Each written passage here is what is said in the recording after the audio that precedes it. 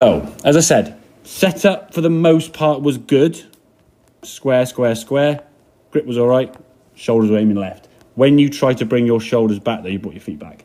Is that the one I just done now? This was the one, maybe just before, to be fair. But your shoulders are getting squarer, but you're getting your feet back to sort of create that, okay?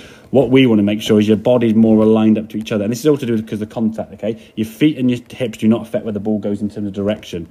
These do, and that does. Yeah. And that's the thing. So if your shoulders aim left at setup, it's going to be harder to turn back fully 90 degrees. Okay, and then you're going to be even more over the top on the way down. So this is your impact position as you came down to the golf ball. This one here now. Takeaway was okay. Okay, so taking the golf away nice there. Okay, top of the back. So you get in now. As you start coming down, that right shoulder now is throwing at the ball. And when this right shoulder starts going too far this way, that's why you prefer the ball being further over there, because you're going to reach out for it. When we did that slow swing and this shoulder really slowed down, you nearly missed the ball because the club was coming back here because you weren't increasing that reach, you see. Okay. So, as you come in the golf ball here now, that is just before impact there. You can see your shoulders aiming over here somewhere, yeah? So that's in some ways you were trying to hit a fade.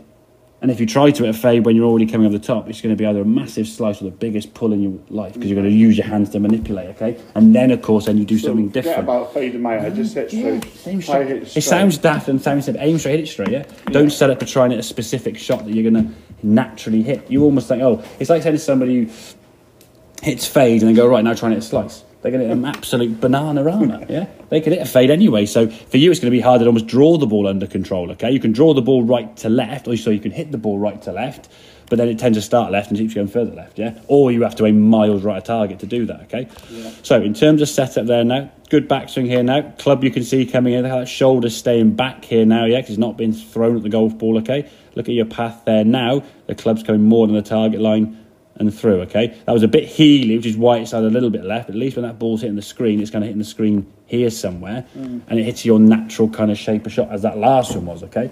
So you've got to neutralise your setup, but do so by not bringing that foot back, okay? All we do is bring this shoulder back, okay? So you were here, all we're doing, Drew, is that, yeah? What you were doing was this. Yeah. Yeah, and then you got to move the ball position, then you got to change something else, and then you add another thought to your head, and when a shot goes slightly awry, you change something. Yeah. Where square is actually. To me, that's probably. Yeah. Before I make that feels square. Exactly. Feel that right shoulder's back slightly. Yeah.